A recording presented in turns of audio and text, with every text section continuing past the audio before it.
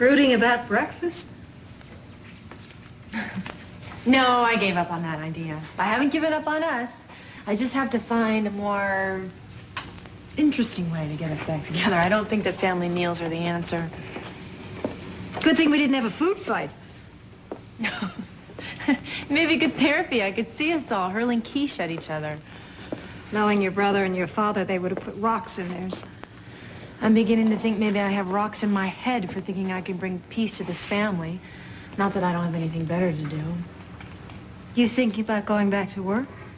For Daddy and Craig? Well, I know your father offered you a job. Unfortunately, his ulterior motives were showing. Trying to fix you up with Craig all the time, huh? Mama, I'm not going to get involved with anyone for a while. Daddy has the right to his opinion, but I have a right to my life, and I think he's controlled that long enough. I can just see me. I'm 80 years old, sitting on his lap, and he's telling me he did everything to protect me. I think maybe you could go a little easy on him now.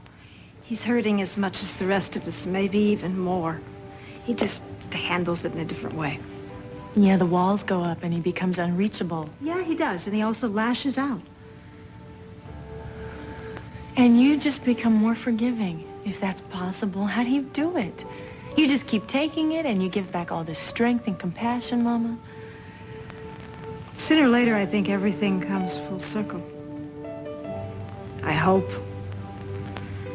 So instead of dwelling on what's happened, I can't do anything about that. I'm trying to focus on what's going to come, and that is when this family is all together again. See, we're working for the same end. I just wish we could figure out how to speed it up.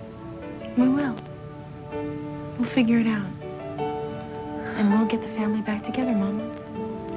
I know.